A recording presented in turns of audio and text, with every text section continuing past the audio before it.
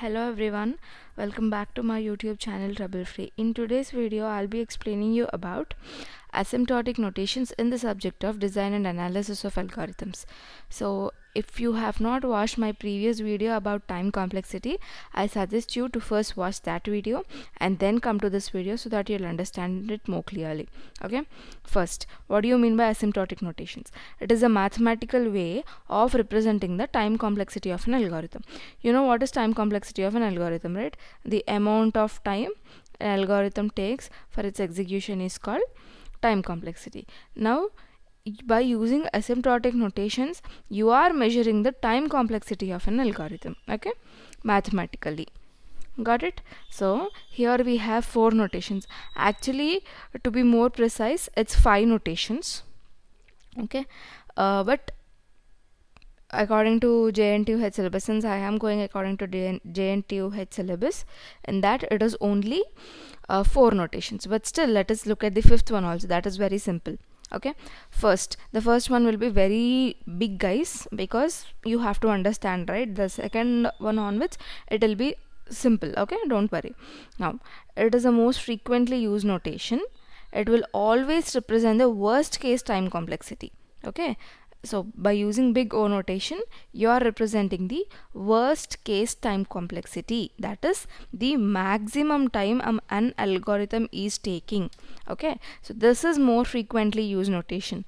Why? Because if you are considering maximum time, it covers everything. It covers minimum time, it covers the average time, and it covers the maximum time, right? So that is why we are using big O in most of the cases. Okay, so big O notation, basically it is used to represent the worst case time complexity. Okay, and here we will be considering the upper bound only, that is the maximum time.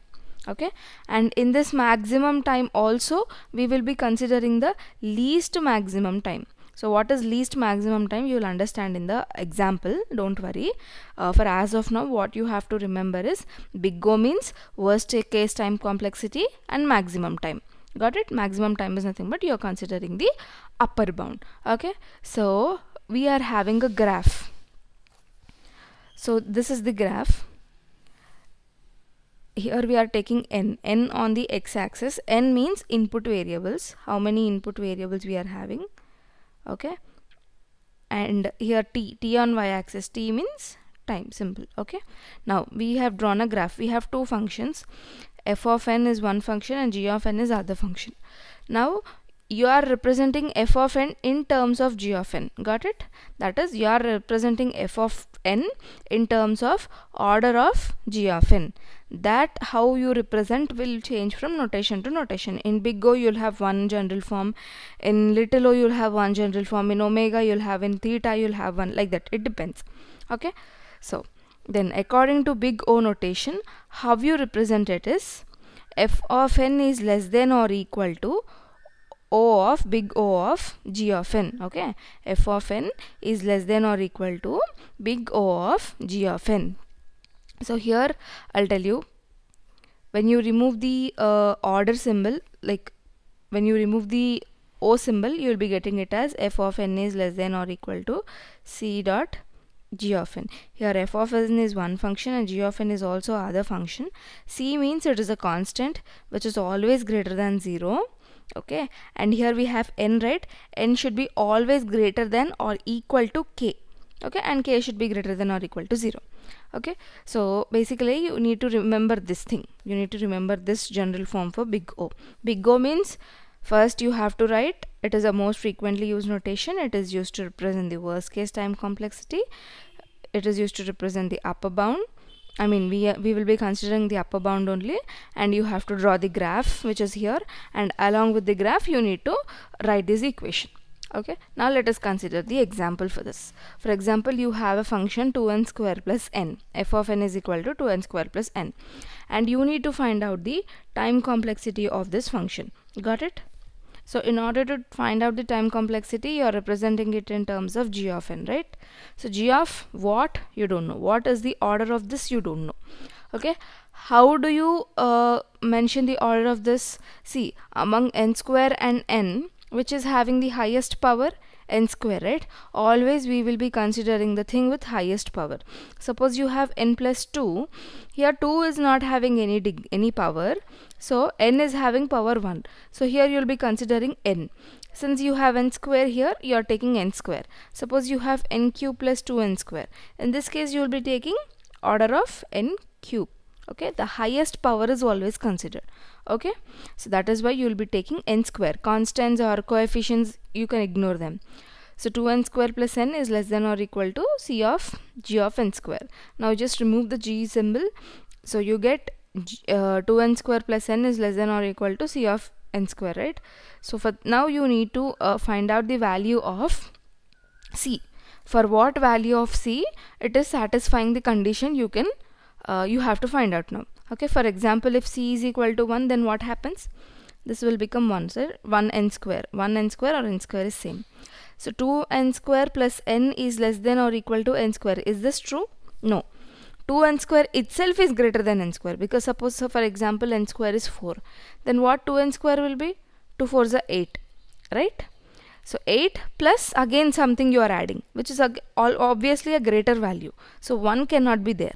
Now, if you consider c is equal to 2 in this equation, if you consider c is equal to 2, it becomes c into n square, 2 into n square, which is nothing but the 2n square.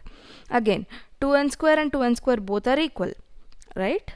But when you are adding n also, right? So when you are adding n, obviously it will become more greater value. N is a positive number, right? So this will also, c is equal to 2 will also not work out. For example, take c3. 3 means it will become 3 into n square, which is 3n square here. 2n square plus n is less than or equal to 3n square.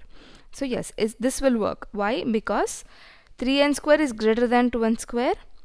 Okay. And when you add n also, it will be obviously greater. So that is why c is equal to 3 you can take. You can take c is equal to 4 also. C is equal to 4 also will work. But we are not taking c is equal to 4 here. Why? Because I said here we are considering least upper bound for big O notation, right? We are considering the least upper bound. Least upper bound means here among the upper bound values are starting from 3, right? So 3, 4, 5 all will satisfy. Among all these values, which is the least? 3. So we are considering c is equal to 3. Okay, let us substitute c is equal to 3. We get 2n square plus n is less than or equal to 3n square. When you send this n square to this side, it becomes minus 2n square, right? 3n square minus 2n square, you will get n square. And if you divide with n on both sides, this will become 1 and this will become n. So 1 is less than or equal to n, which is nothing but n is greater than or equal to 1. So this condition will satisfy for all values of n greater than or equal to 1. Got it? This is how you represent big O notation. Okay. So this is all about big O notation. Now let us see omega and theta and the others. Others will be very small, guys. Don't worry. It will not be this long. So now let us go for omega notation. In omega notation, simple. We will be considering the lower bound, which is nothing but the minimum time. That is, we are going for the best case time complexity in case of omega notation. Got it? So here we take f of n is equal to omega of g of n, and f of n is greater than or equal to c of g of n. So here we are taking greater than or equal to time. Okay. In the previous big O, we have taken f of n is less than or equal to, right? But here we are taking greater than or equal to. And this is the graph. If you can see, f of n is above g of n. In the previous example, f of n was below g of n. Okay. So again, let us go with the same example. F of n is equal to 2n square plus n. 2n square plus n is greater than or equal to c dot n square. Now what could be the value of c? C is equal to 1 will satisfy, because 2n square plus n is obviously greater than n square, right? Any value you take 2 is equal to, n is equal to 1, let us take. So if n is equal to 1, 2 into 1 whole square plus 1 is greater than or equal to 1 square. Check. 2 into 1 is 2 plus 1 is greater than or equal to 1. So 3 is obviously greater than 1. So c is equal to 1 will satisfy. C is equal to 2 also will satisfy. C is equal to 3 will not satisfy. Why? See, 2n square plus n is greater than or equal to 3n square. This will not satisfy. Okay. Because see, for example, say take n is equal to 3. And if n is equal to 3, 2 into 3 square plus 3 greater than or equal to 3 into 3 square. 2 into 3 square is 3 square 9. 9 2s are 18 plus 3 greater than or equal to 3 into 3 square. 3 into 9, 27. 21 is greater than or equal to 27. Is it true? No. So for c is equal to 3, it will not come. For c is equal to 4 also, it will not come. So the value of c is 1 or 2. And among 1 or 2, which value you have to take? You need to take 2 only, because in omega you are considering the lower bound, but you are taking the greatest lower bound. In big O, what we did? We took the least upper bound, right? Here we are taking the greatest lower bound. Don't get confused, guys. Okay, so that is why you need to take the greatest value among 1 and 2. So you are taking c is equal to 2. Got it? This is about omega notation. Now what will be the equation for us? 2n square plus n is greater than or equal to 2n square. So in this, you substitute any value of n according to the condition of n greater than or equal to k. It will satisfy. Here also you can substitute and check actually. Here we have this, right? For this also you can substitute and check n values. You can take any n value, substitute and check. You will be getting the same condition. Okay. Now omega done. Now let us go for theta. In theta, it will give you the exact time. Why? Because we are considering the averaged case time complexity in case of theta notation. Okay, so we are considering average case. So how do we represent the equation for average case? C1, here we are having two constants, C1 and C2, not a single constant. Okay, C1 into g of n is less than or equal to f of n is less than or equal to c2 dot g of n. That is, we can say it is a combo of first and second one, big O notation and omega notation. It is a combo of these both things. Okay, so this is the graph. You can say f of n is in the middle of both c1 and c2. Okay, so for this, equation will be in this way, right? Now let us see, g of n is nothing but n square. So c1 dot n square is less than or equal to 2n square plus n is less than or equal to c2 into n square. This is the equation we have formed. Now you can substitute the values of c1 and c2. You can check from 1, 2, 3. You can check the values of c1 and c2. This equation will hold for c1 is equal to 2 and c2 is equal to 3. Okay, so that is why c1 is equal to 2 and c2 is equal to 3. Okay, so just check. So if you take c1 is equal to 1, it becomes n square is less than or equal to 2n square plus n. Yes, this is true. But if you substitute 2, yes, it is still holding true, right? But if you take 3, it is not holding true. So you can stop at 2.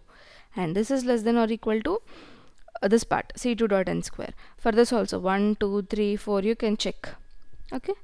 So this is about theta notation. Now let us move over to the little o notation. Little o notation is also okay and very simple, guys. So it is very, very similar to big O, but in big O, what we did? We took least upper bound, right? Upper bound values we got from 3, 4, 5 and so on. But we considered only 3. Why? Because in big O, we are taking the least upper bound. But in little o, no condition like that. You can consider the upper bound. It is not like you have to take the least upper bound only. You can take upper bound value. Okay, so here we represent it in terms of theta. F of n is less than theta of g of n. Previously in big O we had f of n is less than or equal to. We don't have equal to symbol here. Okay, see, we don't have the equal to symbol here. Only less than symbol. Got it? Next, little omega. Little omega also same. In omega what we did? We took lower bound, but greater lower bound we took. But in case of little omega, you are taking only lower bound. Okay, so no equal to symbol here also, only greater symbol you are taking. Here also see, you don't have any equal to symbol.